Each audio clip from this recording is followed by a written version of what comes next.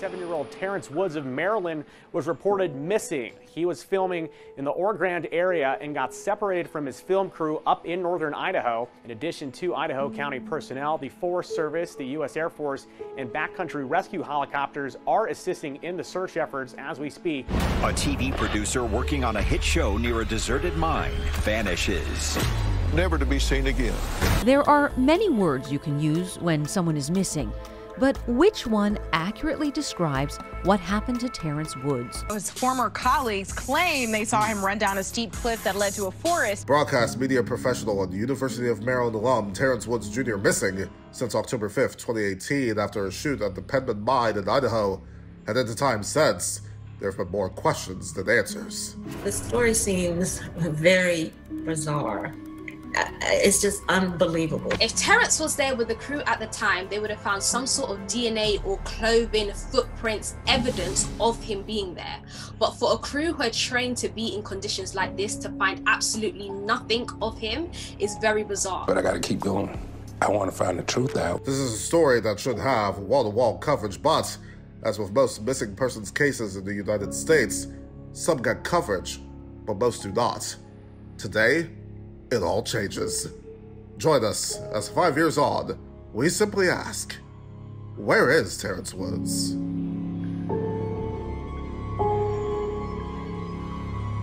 The broadcast industry, as anyone in it will tell you, is a small world. And if you're good at what you do, and you have a good attitude to boot, you tend to be rewarded with massive opportunities. And boy, did Terrence earn them. He was an integral part of many productions, not just during his time at the Philip Merrill College of Journalism, the award-winning Viewfinder, and Capital News Service being just two of many examples.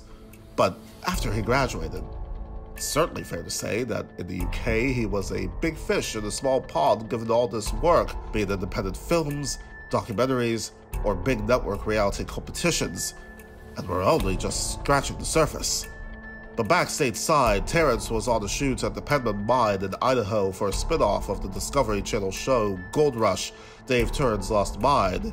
The UK-based production company Raw, who Terrence worked with, produces that show. But on October 5th, the day that he disappeared, this happened. Production had traveled from Montana to Idaho. Then I received a text saying that he was coming home early, and that was the last text or anything. I don't know if it came from him or not. It has also been reported by the show's associate producer Simon G that Terrence ran down the cliff very fast, suddenly, and disappeared into the forest. But given the terrain, is that a possibility? After all, the crew came back with clothes covered in blood, but what about Terrence's? Is Raw TV telling the truth about the circumstances surrounding his disappearance, especially on the day that he disappeared? What is the true status of the investigation into Terrence's case? We reached out to Raw TV at the Idaho County Sheriff's Office. We'll have more about that later, but first, Mehul, Anjaria, and Dion Mitchell, the hosts of the Crime Redefined podcast, join us. Mehul and Dion's 4 decades of combined experience in media and criminal justice make them perfect for this conversation as we examine in broad strokes much of the facts and theories surrounding the case and much more, including how we can keep stories like Terrence's in the forefront and the one thing that could very well break this case wide open. Gentlemen, welcome to the show. It is great to have the both of you on.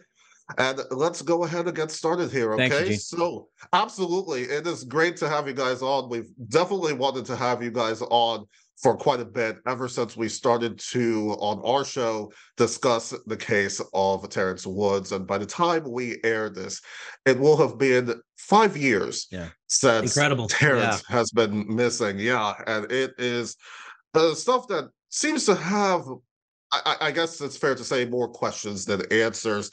The podcast that you guys did, the two-parter you guys did on Terrence and his case, where you guys interviewed his father, Terrence Sr., was absolutely incredible, really well done. We'll have a link for our viewers in the description below, and we'll definitely get to talking about that work in a second. But first, how did you guys become interested in covering the case? And I'll let you guys go ahead and jump in on this. Sure. It actually all started with a Hollywood trade paper. So I got a digital print of like I said, a trade paper, and the article had Terrence's face on there, and he was just like looking at me. And so I went down, read the article, and then read that it was a disappearance on set. And having spent most of my adult life on sets, I thought, okay, something's not right here. So already it had piqued my interest on that point. And then I started kind of like, banging Mehul's door saying, hey, listen, we got to get involved with this, between our experience on set, and his background in investigations and working, as a forensic examiner, said, hey, listen, we need to do a deep dive in here and find out what's really going on. People just don't walk off sets. Yeah. And I have to say, like Dion said, I did drag my feet at first. I was like, yeah, I'll get to that. But then when I popped open the news coverage, it was like, wait a minute, this is a major Hollywood story that has very little coverage. And I immediately searched to see if there were any updates, and there was nothing. And I couldn't believe it. And I just thought, yeah, let's put on our investigative hat here. Let's get as close to the source as possible, which would be Terrence Woods Sr. And let's just see, can we help get some information out there, put a spotlight on it? And so I told Dion, I'm all in. Let's go for it. And then one quick follow-up, Eugene. Part of that is that we bring kind of a unique pairing to this. Like I said, his background and mine, and then I'm actually familiar with this area as well. And so it's really, really remote in the middle of nowhere, and you just don't walk off a set. Yeah, I mean, when I started to look into this more, and to your point that even I was looking at, Google Maps, Google Earth, that terrain right there, it seems like you will need like a 4x4 to even get through some just about, yeah, that stuff. So, and as you said, nobody really just runs off on film sets like that. Like, if it was any of my crew that were to just run off, and it gets to this, there was all these reports saying that Terrence ran off, like a hare. Right. And I just want to get, your thoughts, Dion, since you're familiar with the area. Would there be any veracity to that claim, that somebody would just run off like that? Okay, let me give you that in two parts. Okay, obviously, I have not physically been to the area, and I don't know Terrence personally. I wasn't on the set when that happened. But you're talking, this is over 3,000 feet, right? It's still cold that time of year there. He wasn't prepared for the outdoors, and this is a mine. This hillside is pockmarked with mine shafts, holes, air ducts, and it's I think even in my early 20s in my best shape, I don't know if I could have trucked down this hillside, and not after like 6 or 7 steps falling on my face. Well, I would add to that what Terrence Sr. said. He's like, well, my son was flat-footed. He had special inserts in his shoes, and he said, I don't think this is accurate, but he said, he weighs 97 pounds, meaning he's not like a big mountain man kind of guy who would be able to take this on.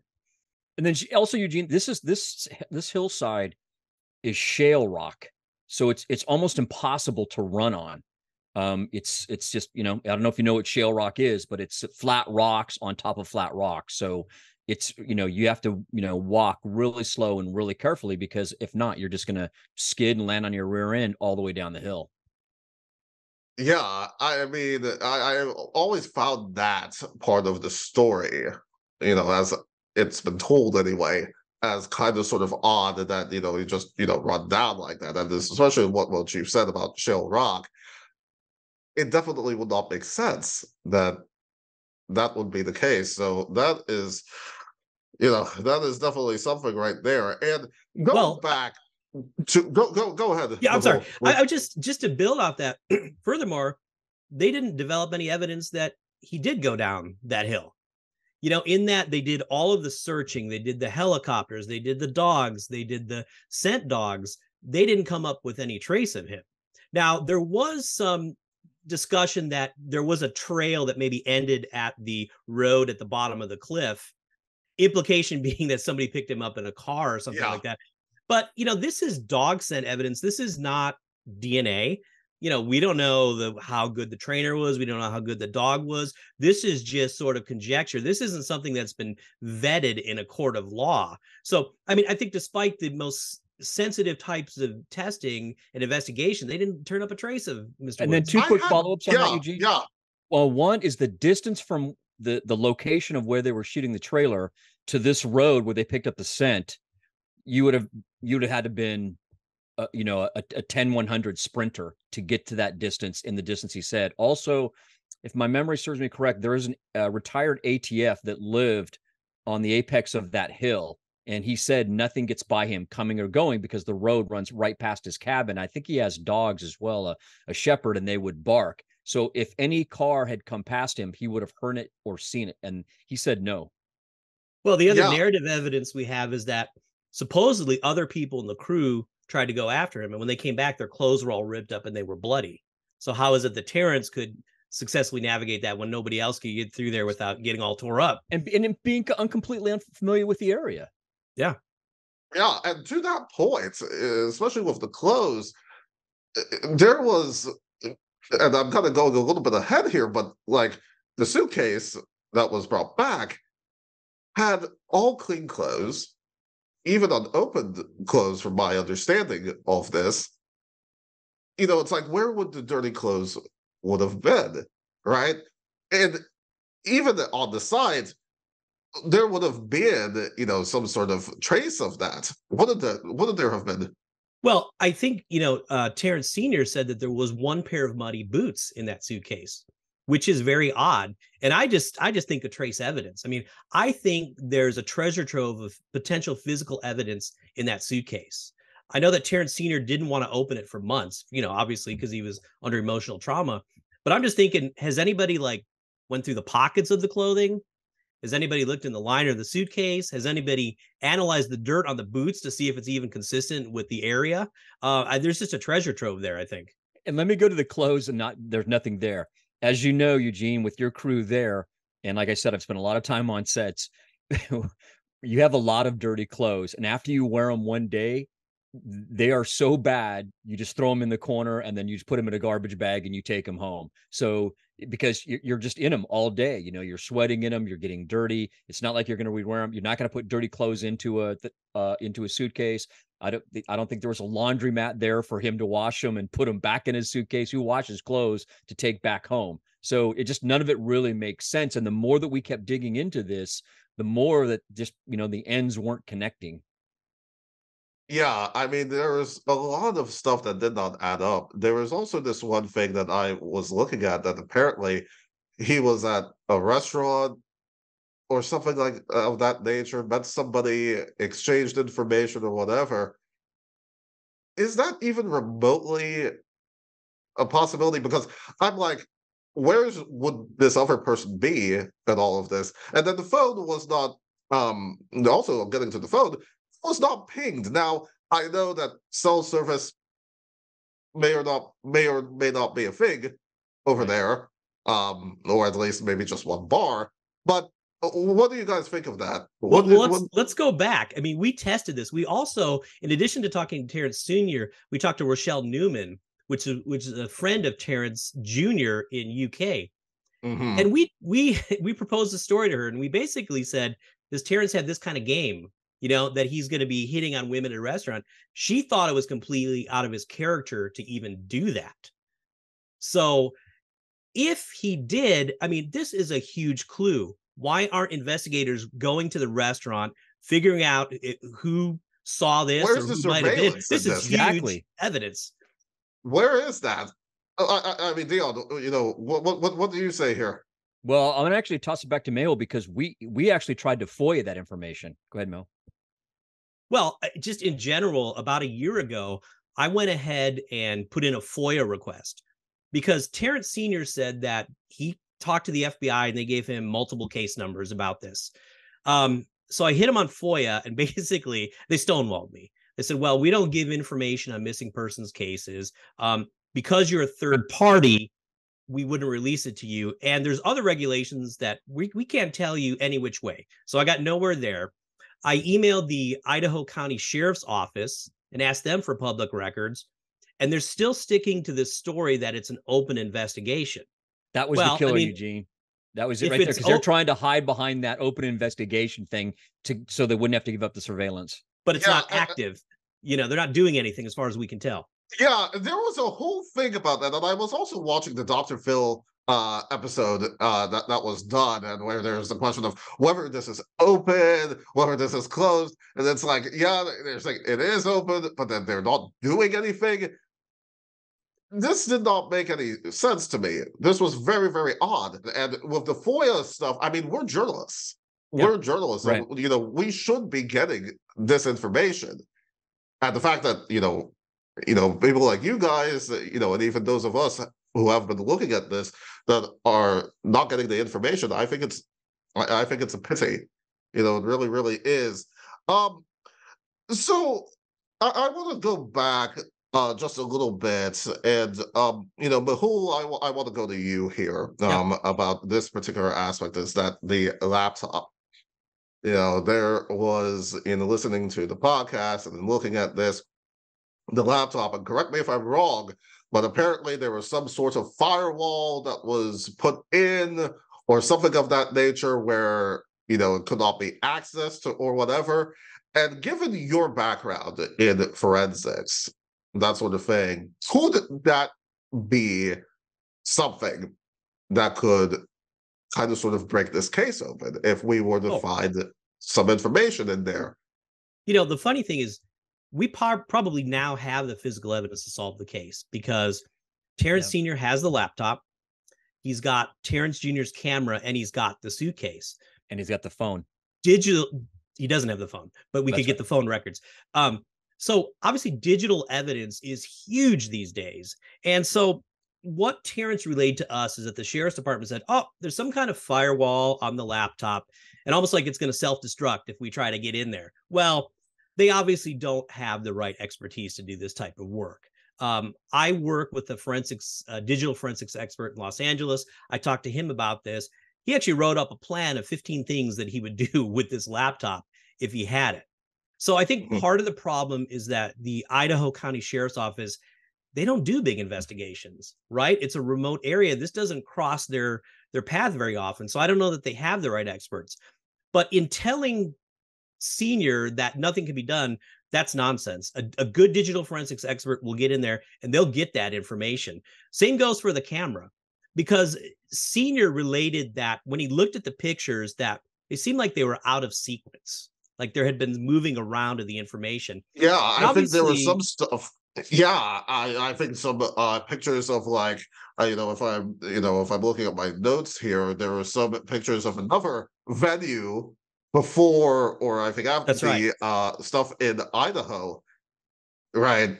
That's right, because it should have been Montana and then Idaho, and then there was sort of something in between. But well, obviously, again, there's a lot of metadata in these camera files that can be downloaded and looked at.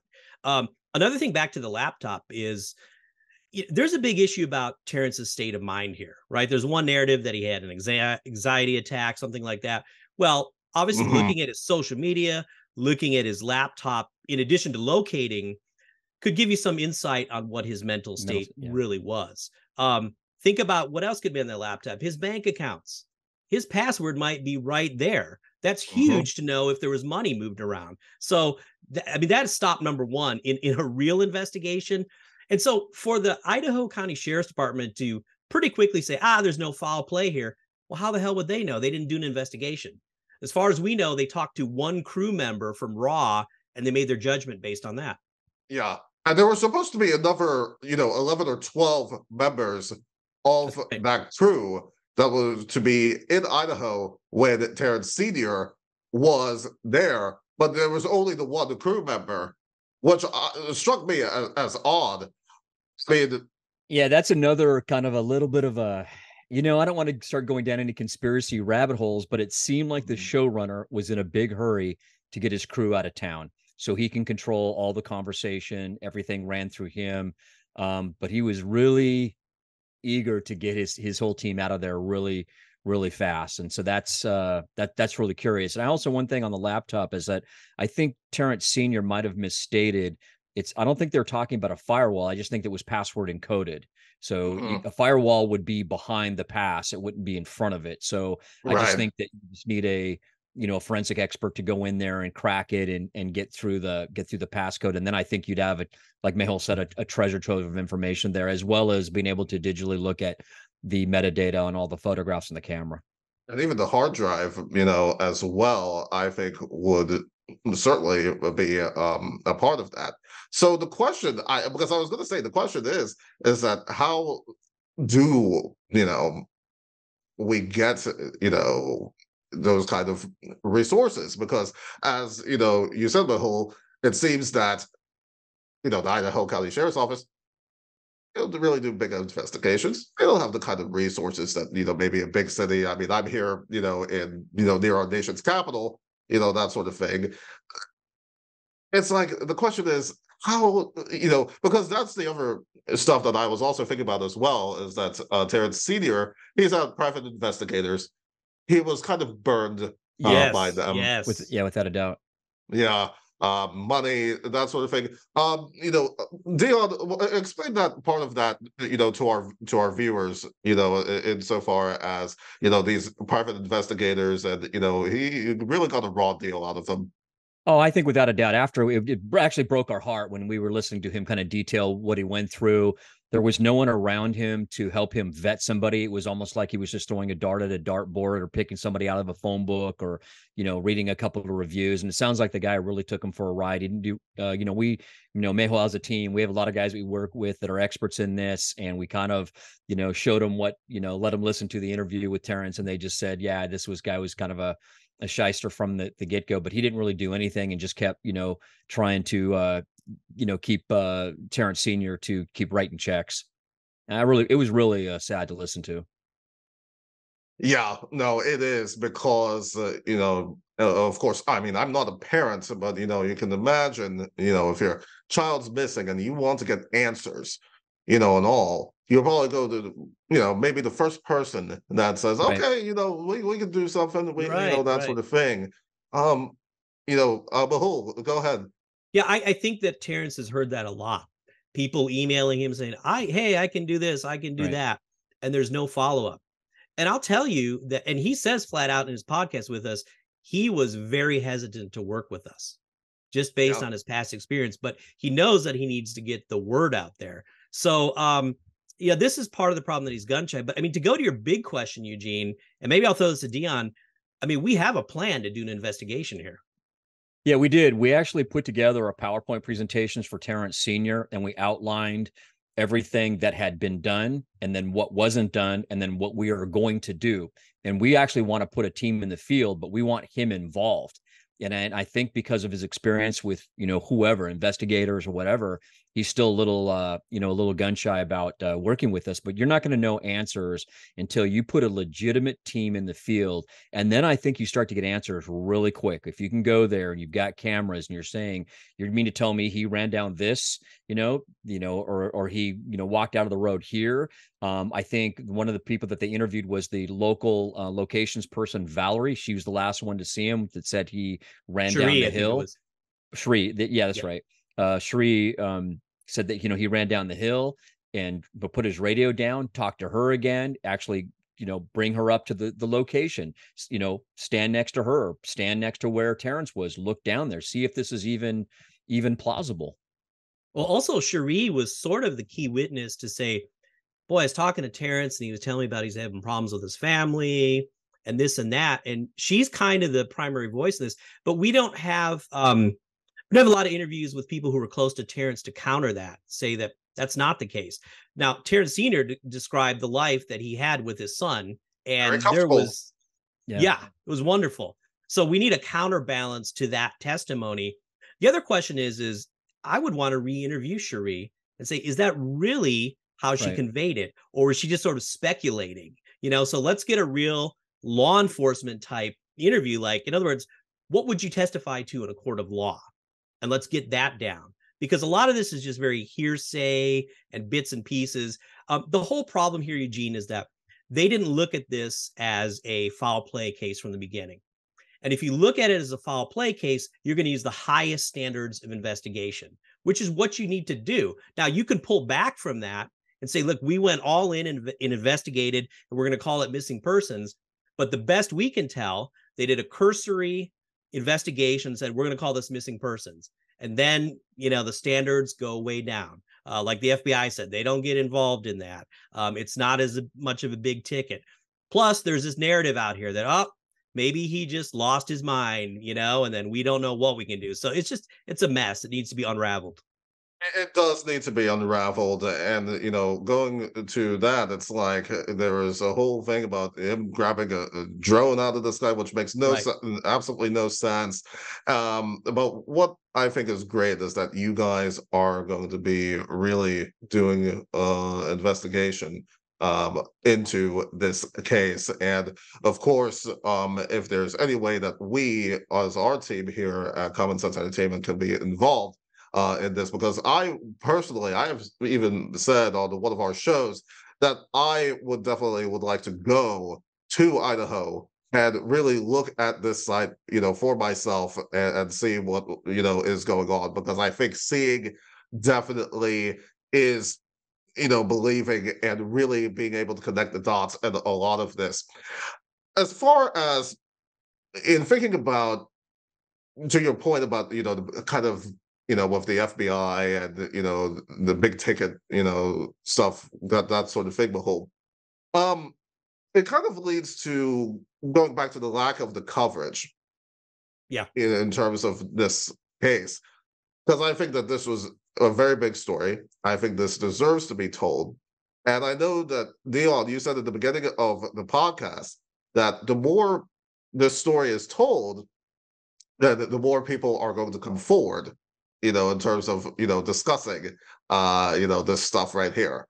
So what is the role of the media? What should the role be of the media in terms of covering these cases? And especially, I would say, also covering missing minorities.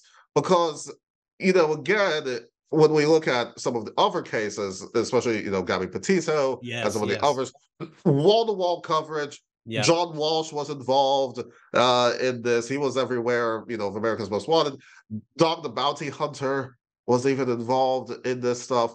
But we don't see that kind of stuff for Terrence, or others. So what do you guys say here? It's frustrating because even if let's say you take color out of it for a second, this is a Hollywood case. This is a Hollywood producer from the UK that walked off a set. This is something that does not happen. So you think all the ingredients would be there for mass media, but it's like they did a flyby and that was it. And we have another case that we've been involved with in Arizona where a government, a state government or federal government employee was out doing surveying in the desert. They found his Jeep. Dad doesn't know where he's at. Young black man. Where did he go? What happened to him? Where's the investigation? I don't have an answer for you. Yeah. So my understanding is that when this happened in 2018, the only coverage was local. And again, like Dion said, that's shocking only because this is a Hollywood story. So why wouldn't this get huge coverage? Then we had George Floyd. Then we had Black Lives Matter in 2020. And I understand from talking to Rochelle Newman that that's when she was able to get some traction. That's when we got the Variety article out there. We got the Vice article and all of that. But it took that kind of event. But the problem is it petered out. And if you look now, there's really no news coverage. It's like every year, it's like, oh, another year's passed, nothing's happened. But you're right about the standard. You just have to wonder what role race is. And I think there may be another stigma of the mental health thing because that narrative has been pushed. I think people start to say, well, what can we do? If somebody wants to disappear, they're going to disappear and we can't do anything about it. And it's de-emphasizing that there could be foul play. So I think part of the responsibility of the media is to put the sheriff's department to task and point out all the deficiencies in an investigation and compare it to a criminal investigation. And you'll find out that it's short. And so whatever sort of inferences you're making are not coming from evidence. Also, Eugene, if someone has, maybe some kind of a mental break, you would think that you would try harder to find them, not less. Yes, right. Because you see missing, like there's a toddler or a senior or something like that. That hey, we need to find this person now because they might be having a mental break. You don't just stop looking to justify that you're not looking for them. This is true. There's another force potentially at play, and that's the power of Hollywood. So the fact that a Raw is, maybe they're under investigation a little bit here. They've got a lot of power in narrative. The other issue is that it's sort of a little bit of an international thing in that Raw's from UK, Terrence is from UK. I understand from Rochelle Newman that this is not covered at all in the UK. So there's just a lot of almost like a blackout over there. Yes. It really is. Scared. It really seems like that's the case, that they're purposely not trying to cover it. But I'll tell you, and I mentioned this to Rochelle and to Dad and to Terrence Sr., that this stuff weighs on people. And your people know what happened, and that guilt is there. And sooner or later, somebody's going to say something. The truth has to come out in this. There has to be somebody out there watching this program who knows where he is. So I guess for me, the final thing for us here is, how can we continue to raise the consciousness of this case? How can we keep this in the radar so that people are not forgetting this case, and people are remembering this not just once a year? Right. People are keeping this in the forefront. Well, I think, like I said, the best we can do is Dion and I have this action plan to actually do an investigation. That's going to take funding to do, obviously. And our idea is that we should film this investigation so that if we don't solve it, again, we're getting more eyeballs on the case and the evidence that we develop. Because I think you're right that we should talk about it, of course, but at some point we're just talking about the same stuff. We need to get in there, get our hands dirty. So I think there's certain things, there's evidence that readily available, like we talked, the camera, the laptop. But one of the issues here is a lot of these leads have went dry, they went cold. So if we want to get into, Terrence's social media, into cell phone pings, maybe his cloud backup, well, you need a search warrant. Okay, well, the sheriff's department doesn't want to seem to do that. There may be civil means to do that. So we need to bring a legal expert into this to say, how can we put pressure on to say, I want to subpoena AT&T or whoever the carrier is to get some of this information? I think part of it is, like we said, putting a team in the field and then chronicling that, and showing. So we have regular updates showing, hey, we're here. Here's the site where, that. And then maybe, the more the merrier. Maybe more people come in, get eyeballs on it, revisit it. But it's going to take putting a team in the field. Absolutely. Absolutely. And as I said, definitely, and we can talk more about this offline, but definitely, this is something that, people should be involved in. We definitely want to really keep this in the forefront. Well, I definitely want to have you guys on again to talk more about this investigation as you guys build this stuff up. We want to definitely be involved in any way that we possibly can, that you guys see fit, because there is somebody out there that has to have the answers to this case, because this has been something that has really, most of our team at Common Sense are Maryland alums, because we know he graduated from University of Maryland, Philip Maryland College of Journalism. And this has bothered me for quite a long time now, that it seems that, again, there's just more questions than answers. But I hope that we continue to find the answers as much as we possibly can, help provide closure, I think, for Terrence's family.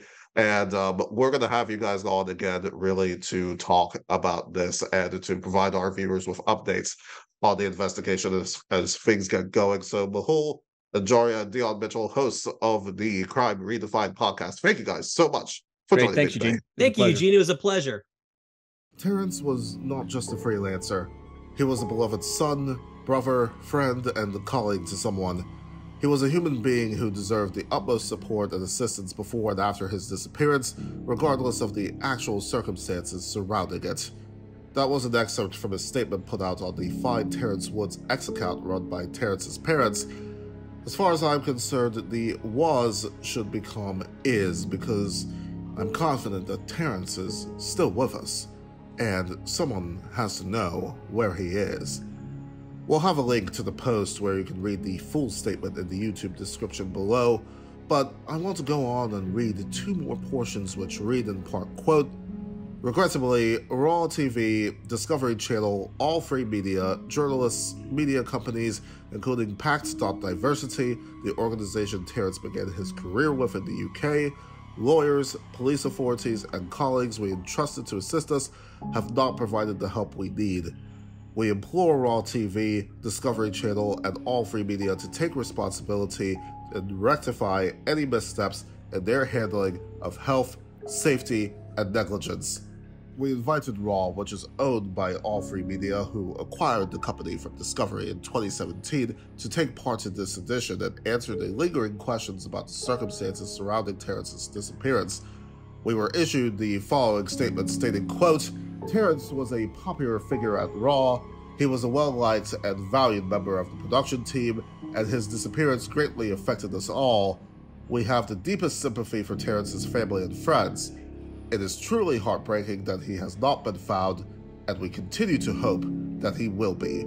We also reached out to current Idaho County Sheriff Doug Almer for comment on the status of the case. We haven't heard back. Folks, Terrence has to be found, and the energy has got to be behind that effort. And as Mehul and Dion said earlier on, this will require serious funding and resources. We at Common Sense Entertainment intend to engage and cover the efforts that Mehul and Dion have mentioned in any way they see fit. We will update you on any and all developments in future editions of this program, as well as our Substack page, csemedia.substack.com. In the meantime, I want to urge any of our viewers that wish to assist in this investigation to reach out to both Mehul and Dion on their contact page at crimeredefined.com/contact. And while you're on that page, I want you to listen to the episodes of their podcasts, including those on Terrence Woods, the links of which we'll have in the description below. It is long past time for Terrence's story and other missing minorities to have the fervent coverage that is so deserved. So I want to put out a call to all media, be it mainstream, independent, or student-run at the University of Maryland or other universities. Reach out to us on our social media pages, which you'll see in the credits. Let's get this story out. Let's find Terrence Woods. After all, Terrence's family deserves answers. They deserve closure. Terrence Woods will not be silenced.